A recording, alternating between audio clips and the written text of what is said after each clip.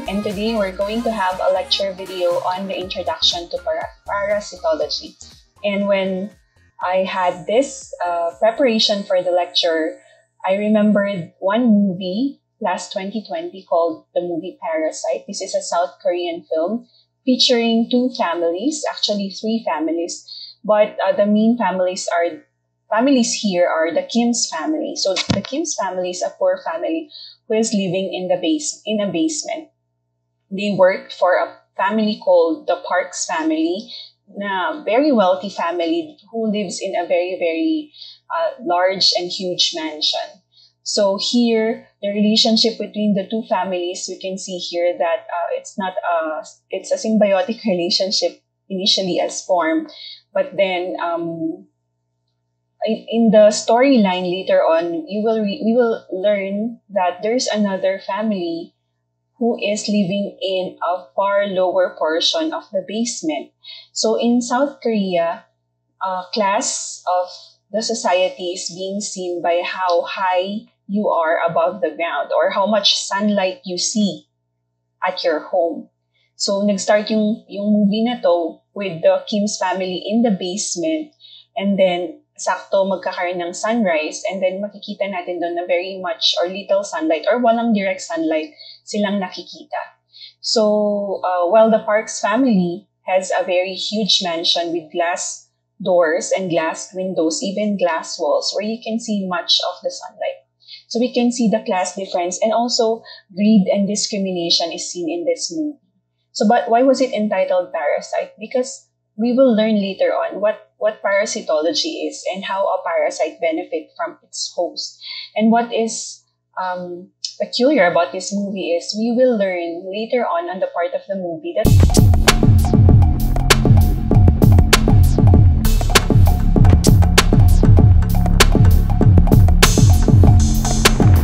there's another family that is living in the basement of the house of the Parks family, which is very, very low. So doon natin makikita yung society or class ng society sa South Korea. So it's a very interesting movie. I recommend it. But I just remembered it when I was preparing for this lecture.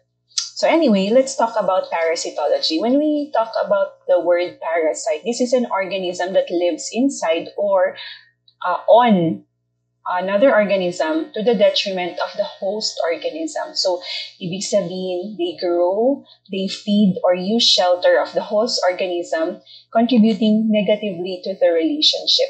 So, later on in the movie, i-compare ko lang later on in the movie, makikita natin that the Kim's family, they did not introduce themselves as a family to the Parks family. Ibig sabihin, nag-apply sila, they employed themselves individually, not saying that they are just one family who's going to work inside the house. So yung father nila naging driver, yung mother naging katulong, yung anak nila na dalawa naging tutors ng mga anak ng Parks family. So makikita natin how they are benefiting from the host family or from the Parks family. On the other hand, later on in the movie, makikita mo na ang Parks family you just cannot consider them as the host, pero para rin silang parasites because they grow or they become rich by using the cheap labor of the poor people in the community. So ganun naman sila nag-benefit from the relationship. So anyway, let's go back to the word parasite. So that is what a parasite is. When you remember in grade school, pag humihingi kayo ng paper sa classmate nyo, di ba? Parang sasabihin nyo, parasite talaga to, hingi ka ng hingi parate, wala kang sariling papel. Okay. Now, when we talk about parasitism, it is a symbiotic relationship in which the symbiont or the parasite benefits from the host. So, either they live within the host, yun yung tinatawag nating endoparasite. So, like for example, this one, and then or outside the host, which we call ectoparasite. So ecto is outside, endo inside. So the letter N will remind you of that. Indo, so endo, in. Okay, so there are different types of parasitism. So when we talk about obligate parasites, almost all of their life cycle are parasitic. So meaning they cannot really they cannot survive without their host. So most of their lives, they should be in the presence of the host. When we talk about temporary parasites, just for a limited period of time, when they are already feeding or when they are trying to reproduce, dun lang sila nagiging parasites. So we call that temporary. Facultative parasites are on the other hand, they are not parasitic but they can live parasitic for a limited period. So hindi talaga sila parasitic unlike those of obligate and temporary parasites. And accidental parasites, they are normally free-living organisms. They can survive within a host when they are accidentally taken. So that's why they are called accidental parasites. Parasite host, on the other hand, is the organism where these parasites live in. So they can be termed as definitive, intermediate, paratenic, or reservoir. So let's try to differentiate those. So when we say definitive host versus intermediate host, these are the differences. So in this table, we can see here, definitive hosts are organisms that support the sexual reproductive form of the parasites, while intermediate hosts are organisms that supports the immature or non-reproductive forms of parasites. Now, when we say definitive hosts, we call them primary hosts. When you say intermediate, they are called secondary hosts. Now, for the definitive host, sexual reproduction of the parasite will occur on this host. They form the zygotes. This is where the formation of zygotes will occur kasi nga, diba, sexual reproduction. And an example of this is the plasmodium. Host of plasmodium is the female Anopheles mosquito. So going back on intermediate host, a sexual reproduction of the parasite will occur here and sexual differentiation will also occur. An example would be the intermediate host of plasmodium is human. So the definitive host is the mosquito while the intermediate host is the human, meaning a sexual reproduction will occur on the intermediate host while sexual reproduction will occur on the definitive host. So that's a very good example. Now, what do we mean when we say reservoir hosts? So with respect to human parasites, they are hosts that are infected with a parasite and they keep it alive even if the parasite is wiped out in humans. So they can spread the parasite and reintroduce it to human population. That's why it's called reservoir. So when we thought that it's already wiped out, if we still have reservoir hosts, pwedeng maibalik yung parasites na ito.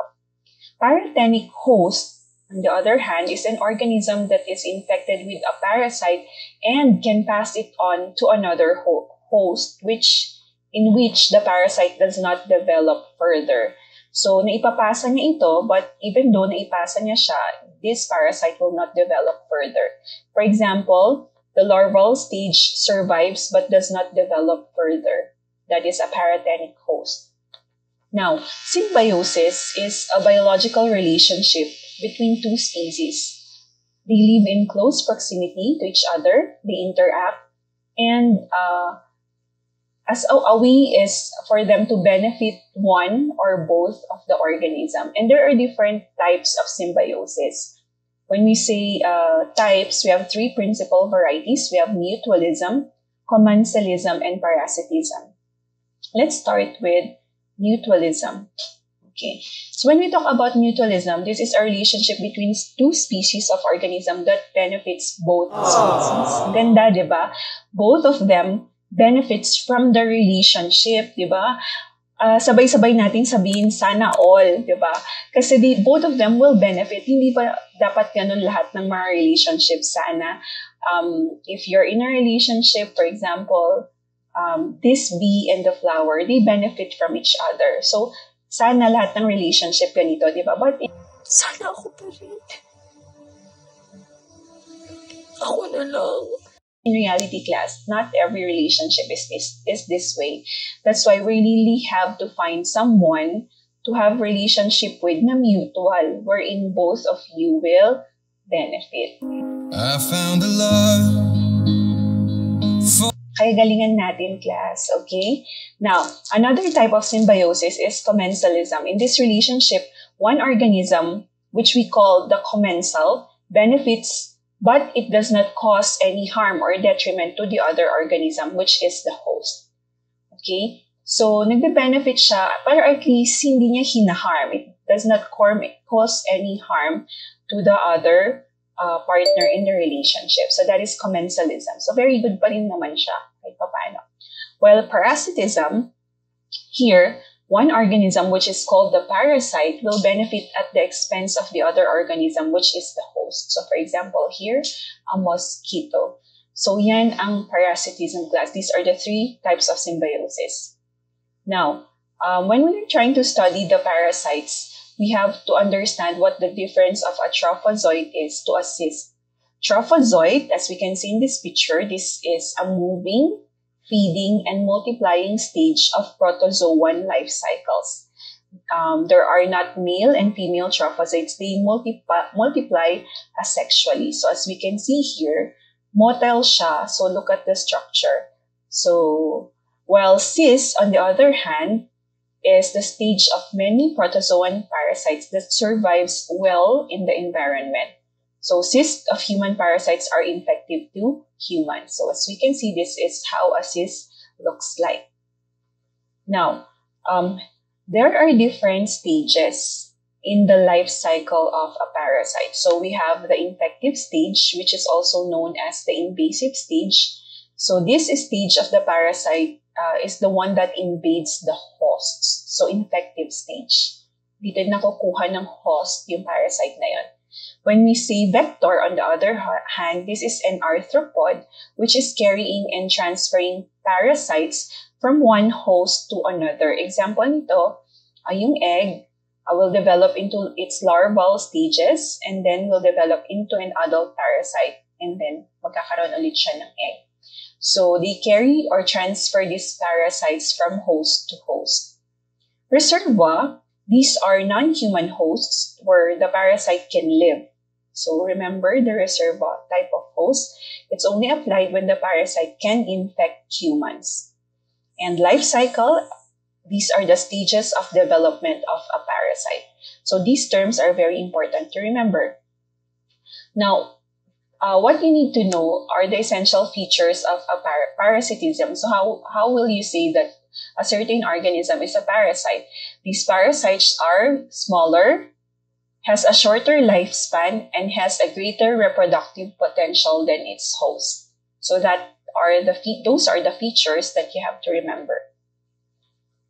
Now, these parasites can have different places to live.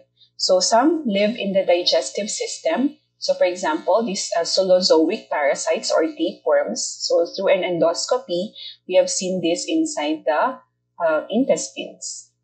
There are some parasites living in the blood. We call them hemoparasites. An example would be Babesia.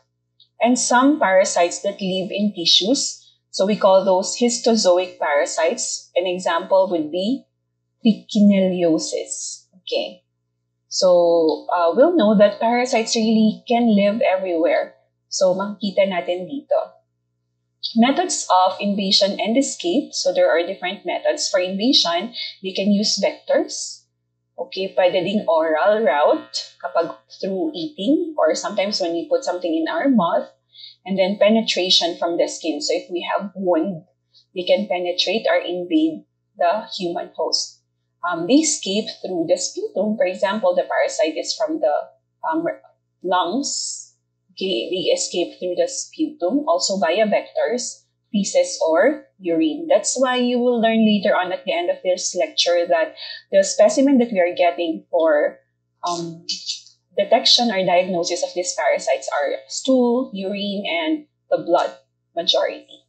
Okay, so pathologic effects of parasites will include physical trauma in the skin or mucosa, migration, meaning it will not only affect one body organ, but they may migrate to another parts of the body or another organs in the body. And another is nutrition. Of course, since they will be living inside the host, they will feed from the host. This will affect the nutrition of the host. So malnutrition could be seen, or mineral deficiency and vitamin deficiencies as well. Toxins, it could have a toxic effect on the body, and of course, immunosuppression. In diagnosing parasitic infections, so we have both clinical and laboratory diagnosis. So there are different methods to study and to do clinical analysis. And what we're going to discuss on this lecture video are very general concepts, because these types of laboratories diagnosis or clinical diagnosis will be discussed individually when we're going to discuss the different parasites. So when we talk about methods, we have parasitological analysis. We use tissue samples, excrement, and surgical methods such as biopsy. Radiological as well. So we can use X-ray and other methods or other diagnostic tools. So we have your röntgenoscopy, tomography, and of course, serodiagnostics. So immunodiagnostics, ELISA tests, and other methods. Now, what is life cycle? So this is another term that you will encounter in a lot of parasites that we're going to study. So when we talk about life cycle, this will include the ontogenesis, development, and reproduction of the parasite. From the various phases of its life history, it will encompass both parasitic and non-parasitic stages. And for us to fully understand the life cycle, the key to understanding its transmission of the parasite species and parasitic disease is the life cycle. So we will know what is the infective stage, what is the diagnostic stage, and what are the specimens that we can get, and how are we going to stop the transmission. So once you understand its life cycle, you will then learn, or you will then know how to stop the transmission of that parasite. So these are the stages of a life cycle. When we talk about the stage that the parasite is in the human host, we call that pathogenesis. This is the time that the human will develop symptoms because of the effect of that certain parasite in the body. So that's pathogenesis. And this one, it has to be explained very well when we are going to discuss the different types of parasites. So when the human host will be discharging this parasite, we now call this the diagnostic stage. So for example, if it is being discharged through the feces, then we will be getting the stool as a specimen to check if the parasite is there. Next would be the stage developing outside the human host. This is what we call the stage of transmission.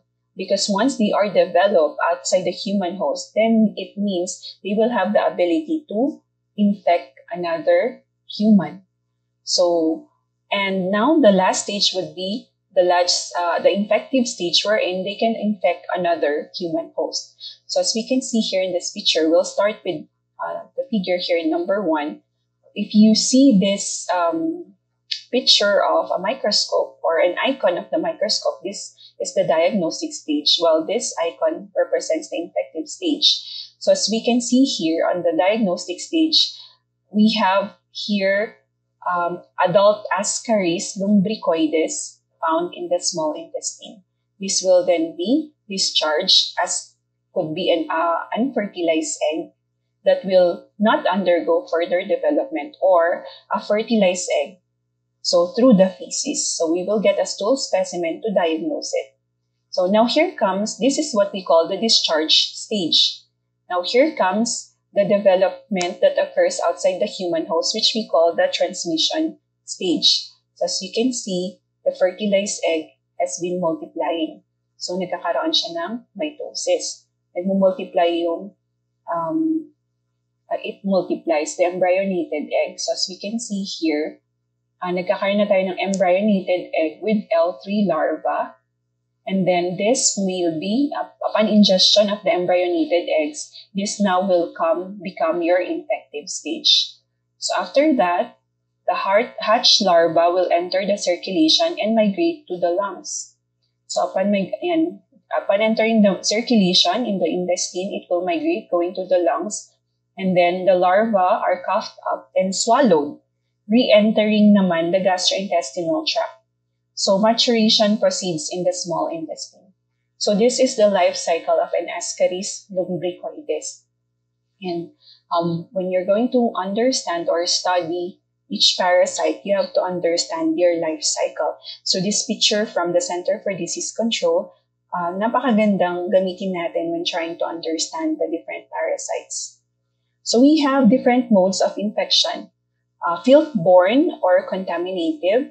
So this is medyo lack of personal hygiene, medyo dugyot, and community sanitation. Ibig sabihin, one of the interventions that could be done is to really clean up.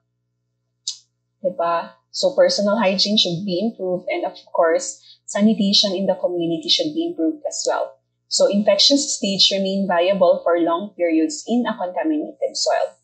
We also have soil or waterborne modes of infection. So water or dirt which can contain the eggs may cause transmission.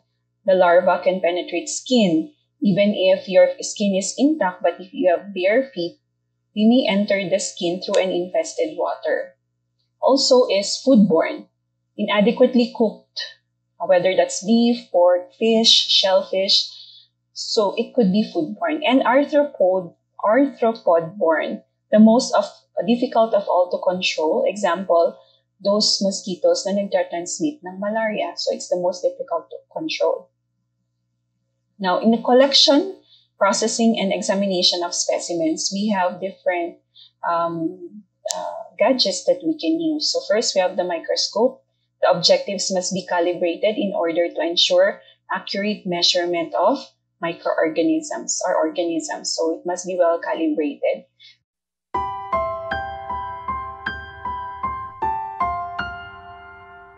So class, when I see a microscope, minsan natotrauma ako because I remember the times when we had our exams in laboratory. Talaga namang it's one of the most challenging parts I had when I was a medical student. Kasi hirap na hirap ako. I was a nurse prior to becoming a doctor, and I did not have much experience on using the microscope, although we did, but not so much that we are trying to identify very small parts, and then they will be asking like 4 questions in one microscope, and then that's gonna be just for 16 seconds, and then pupunta ka na naman sa isang microscope. So first question pa lang class, ay wala na akong masagot doon sa 4 questions, and then mag-ring na yung bell, and then next na. Kaya medyo traumatic yung experience. At saka ito nga yung may pinakamababang score na nakuha ako nung sa med school, 7 out of 50, di ba? Umiyak ako, I mean, pagkarating ko sa bahay, parang mangyak-ngiyak ako kasi 7 over 50 for the first time in my life ang baba nang nakuha ko sa exam. But, after that, na-realize ko, kasi tinanong ko yung ibang classmates ko, ganun din pala halos yung score nila. So, may 10 over 50, 5 over 50. Kaya, naging happy na rin ako, class. So, anyway, ayan. So, microscope. Next, we have centrifuges. So, here we can see a swinging bucket type centrifuge. So, makikita natin, we also use this in one of our experiments in med school, but really I'm not so familiar with how to use these machines. Okay. Now, what are the types of specimens which can be examined for diagnosis of the parasites? So we have your natural secretions, so feces, sputum, urine. They detect lumen-dwelling parasites of the gastrointestinal tract, even pulmonary and genitourinary tracts. Yan. So blood, this is the usual specimen for detection of blood and tissue parasites. And also we can use biopsies and aspirates as well. Now, intestinal dwelling parasites, so we use fecal specimens. So why are we trying to understand this? I know we are not as doctors, we will not be the one to process this specimen unless we become a pathologist. Diba? We can do this, but of course, why do we want to understand or know about this? Because as doctors, we will be the one to explain to the patients what procedures or what type of specimens will be collected, and we will help in explaining to them how it will be collected. So we have to prepare the patient. They must avoid substances which can interfere with stool exam. So what are those? We have antimicrobials. They should not be taken 10 days prior to collecting the specimen. So what are these examples? So we have bismuth, barium, mineral oil, and other drugs, so such as antidiarrheal preparations or laxatives, not lactacid class. Laxatives. Okay, iba yun, mali. Alright, contaminant-free specimens. Of course, dapat malinis yung specimen cup. You have to check it. No urine, water, or dirt, as these may destroy the organisms and may be confusing. Because if they contain free living organisms, that will also be seen upon examination. Now, there are different types of stool specimens. So, sa mga kumakain, yan, medyo mamaya nyo na lang ituloy, ano. So, liquid specimens, why do we want the liquid specimens, liquid stool specimens? These are where the trophozoite stages are most likely to be present. So, trophozoite ang makikita natin. So, for procedures, we will use direct wet mounts for detecting motility. So, take note of that. For wet mount, this is for detecting motility. Permanent stains exhibit the best morphology. They must be examined within 30 minutes of passage or placed into an appropriate preservative. So, of course, yan ang dapat nating malaman na hindi pwedeng magtagal yung specimen without the appropriate preservative to be used. Freshly passed specimens are necessary in order to recover the motile trophozoites. Now, yung cyst formation, it will not occur once the organism is already outside the body. So, trophozoite will disintegrate rapidly after passage. This is the reason why it must be examined within 30 minutes already, especially if we don't have any preservatives for it. We also have what we call clasher formed specimens. So, as you can see, formed specimens, this is where we see the cyst. So, as you can see here, the triangle, inverted triangle, meaning majority of the cyst will be seen in a formed specimen. So, cyst of protozoa, cyst of large eggs and larvae of helminths may be present. So, direct wet mounts will serve to detect those organisms which do not concentrate well. Semi-formed specimen here, or soft specimen, all stages may be present. So, you can see cysts and trophozoites on this stage. And one should perform all procedures like direct examination, concentration, acid fast, and permanent stain on a semi-formed specimen. Okay. Now, for the collection of this specimen, this must be submitted directly to the lab. And as I mentioned earlier, it must be examined within 30 minutes to 1 hour. If not, they should be stored properly or refrigerated in order for us to prevent it from being destroyed. Hindi na natin madadiagnose or detect properly. Commercially prepared preservation kits, if not able to examine within 30 minutes, this should be used for us to make sure of the integrity of the specimen that we have collected. Now, there are fixatives and preservatives that you also have to know. So, you have to have an ideal preservative for us to preserve all the diagnostic stages. And of course, it should not interfere with the concentration and staining techniques. Now, if it cannot be processed immediately, at least prepare a slide for permanent staining on the day it is received. Then it can be stained during the next workday, avoiding delaying results. So what are these commonly used preservatives? So we have your MIF or merthiolate iodine formalin. So this is used for wet smear and concentration only. It cannot be used for staining permanently. SAF or SAF, this is sodium acetic acid. It is used naman for concentration.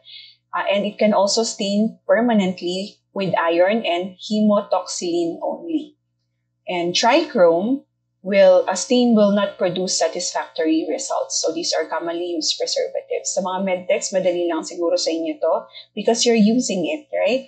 So we also have PVA or polyvinyl alcohol or formalin kit. This is a popular method which uses 2 vials. So first vial is a 5 to 10% formalin. It can preserve your helminth eggs and larvae, protozoan cyst. It cannot be used for direct wet mounts and in a concentration procedure. The second vial, on the other hand, we call that your polyvinyl alcohol fixative, or this one. It preserves protozoan trophozoites and even cysts, and it can be used for permanent staining. In PVA, there are a variety of fixing agents such as mercury, zinc, and copper, but zinc is the best alternative to mercury, which remains to be the gold standard. So, mercury is the gold standard. Zinc ang best alternative natin. Alright, so we also have other preservatives. So, dami no. You don't really have to memorize all this, but I just also want you to understand that these are the things that we use. And as a doctor later on, you also have to be aware of this. So we also have your Chodin's fixative. It is used for staining fresh specimens and it contains mercury. 10% buffered formalin. This is used for concentration only. Now, let's talk about the collection kits. Ano bang ginagamit natin for stool collection? Ideally, there should be 3 containers. The first one would contain formalin, 5 or 10%. This is used for concentration. Next is a PBA fixative for permanent staining, and a clean vial for unpreserved portion culture and assessment. Of course, you will be needing gloves and of course the other materials needed.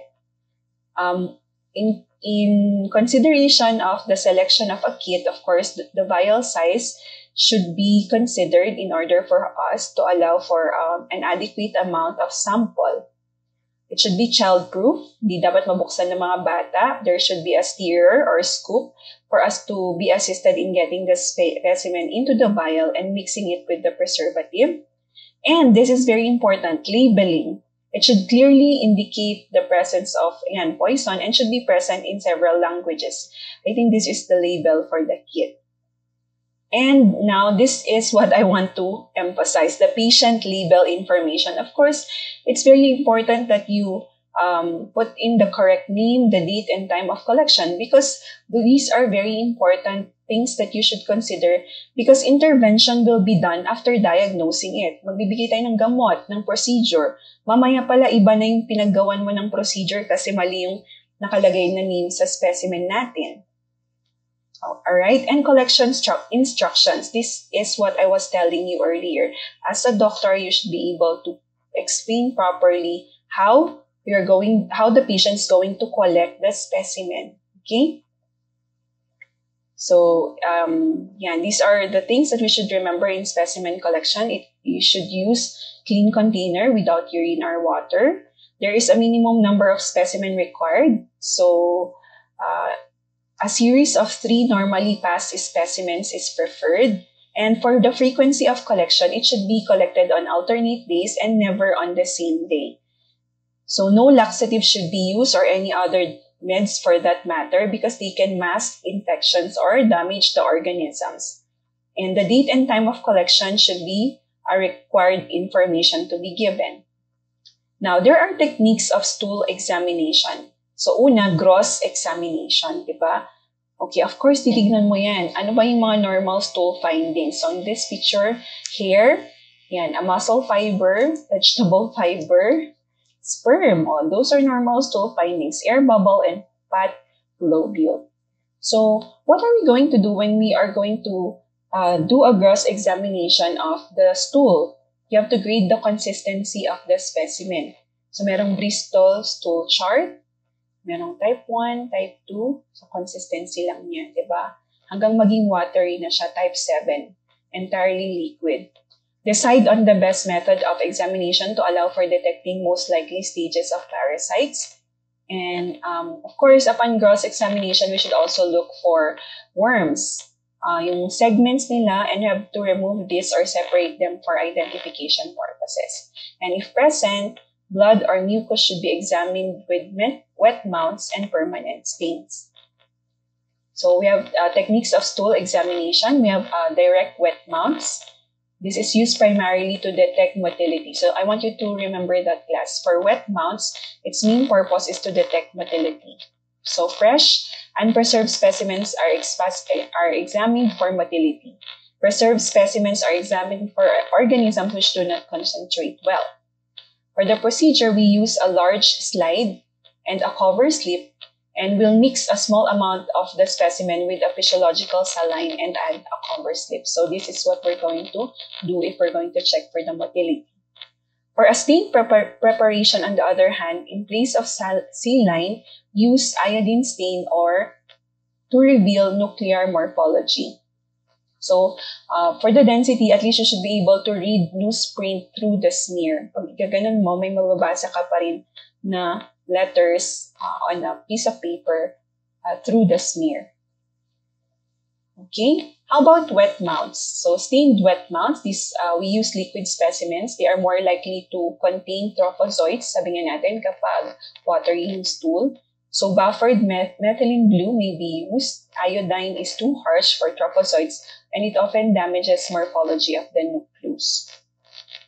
Farm specimens are more likely to contain only the cyst. So, remember the inverted triangle that I've shown you earlier? Popular stains include Lugol solution, like here. And then they do not make smears too thick, and they examine them systematically. So for stool examination, we have what we call your concentration techniques. So here, upon doing the stool examination, we conduct qualitative techniques and quantitative techniques. Quantitative techniques would include your direct smear method, Stoll's dilution of egg count, and Cato-Cat's technique. Well, for the qualitative technique, we will do both unconcentration technique and concentration technique.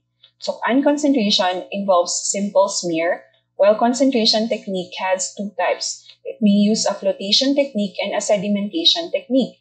We're not going to discuss on the details, but what I want you to understand here is that for flotation technique or for concentration technique, it has purposes. So first would be to reduce the background fecal debris, so lilinisan siya, to increase relative number of the parasites, and to preserve the morphology of the parasites. So this is an example of a fecal flotation technique for concentration.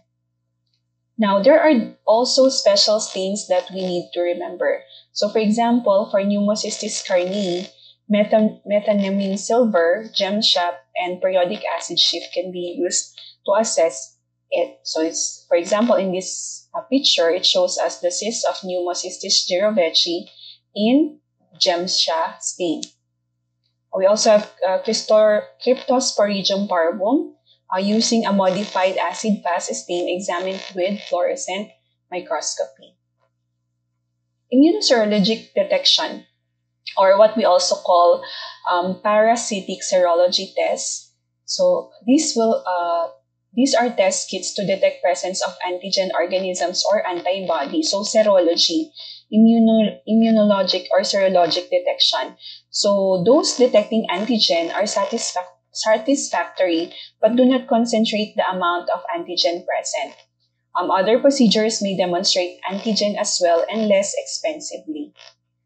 Now we also have tests that measures the antibody. This includes your enzyme immunoassay, complement fixation, latex agglutination, direct and indirect immunofluorescence, indirect hemagglutination, bentonite flocculation, and immunoblot. So these are tests that checks on the antibody being present.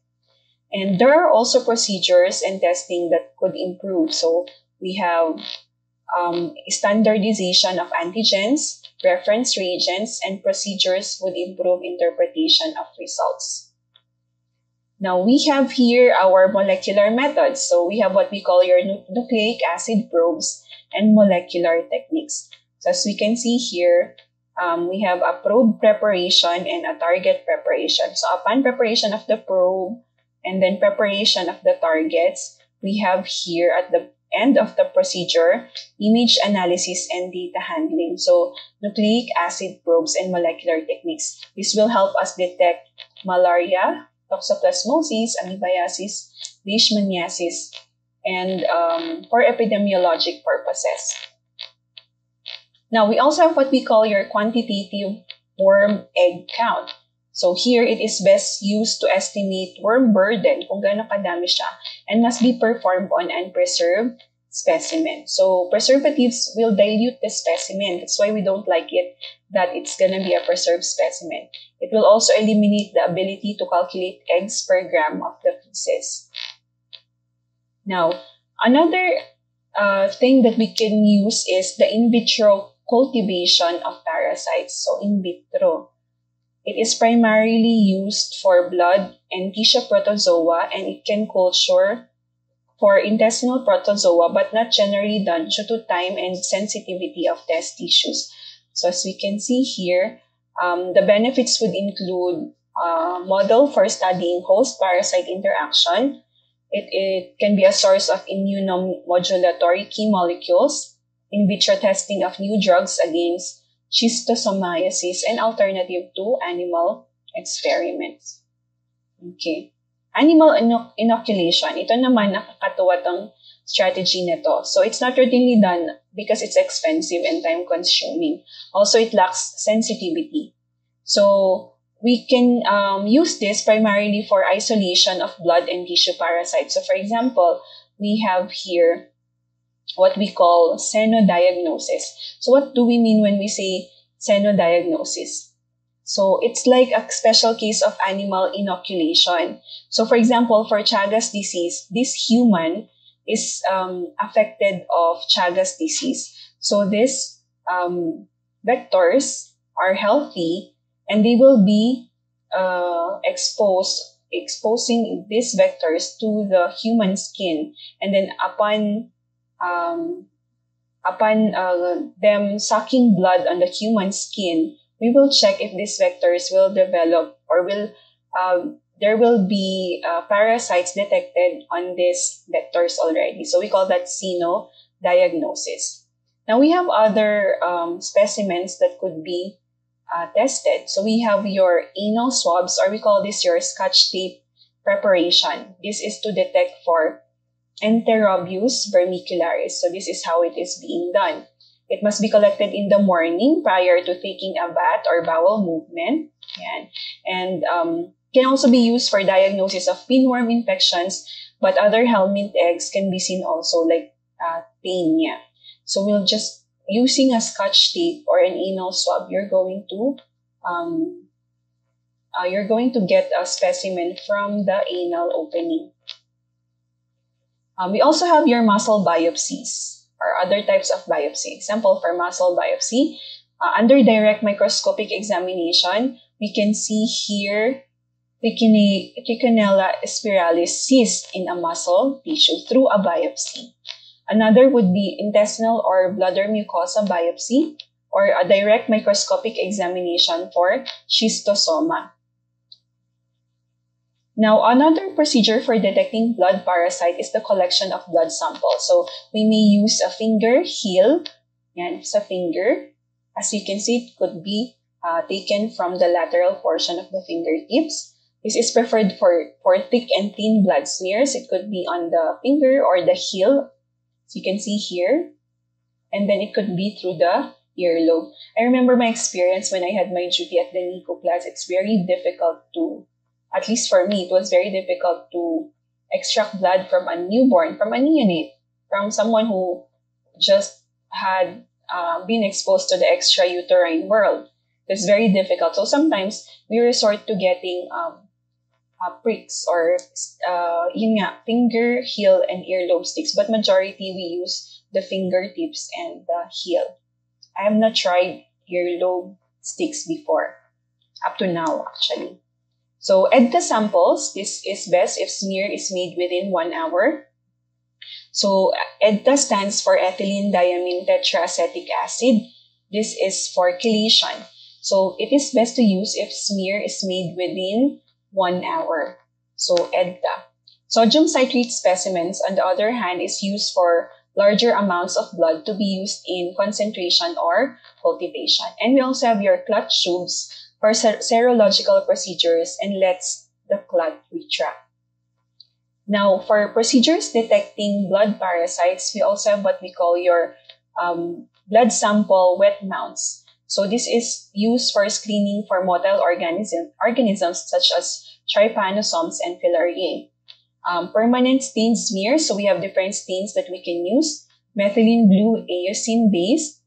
We also have your right stain, which is alcohol-based and cannot adjust pH, or a GEMSA stain, which is water-based and can adjust to pH. So this is preferred for malaria examination. Now, lastly, we have your thick and thin blood films. Medyo kainin na ata yung face ko. Okay, thick and thin blood films. What's the difference between a thick and a thin smear for the blood parasites? For thick and thin blood films, they both detect malaria parasites, trypanosomes, and microfilariae. So it detects the same thing. But for preparation, it's quite different. So for thick blood films, we use 3 or 4 drops of blood stirred together to the size of a dime, and it must be hemoglobinized. It must be hemoglobinized in buffered water prior to staining it with Wright's stain, not necessary if using a Gemsa stain, and newsprint just legible through the smear. So just legible, okay lang naman, nababasa mo din. Well, that of a thin smear class, it is the same with that of a CBC differential. What's the advantage of a thick blood film? It will concentrate the blood and pick up light infections. While for a thin blood film, it will allow for observation of infected red blood cell. Morphology of the organism is also seen better kasi thin nga yung smear natin. And the disadvantage for a thick blood film would be the infected red blood cells are lost, and more experience is needed to recognize organisms, and they must dry overnight before staining, so it takes much more time. While that of the thin blood film, it must examine for 30 minutes or 100 fields. Light infections may be missed. So those are the procedures for specimen collection, what are the fixatives that could be used, and what are our procedures for our specimen. So let me end this lecture class by saying this. People who make a living of other people's fortunes or misfortunes are parasites. So as a medical student who is learning to become a good doctor someday, class, do not be a parasite. Learn on your own. Do not cheat. Take the exams on your own, and so that when the board exam comes, you're ready, you're prepared on your own. Okay, so that ends our lecture for today. See you on the next lecture. Thank you.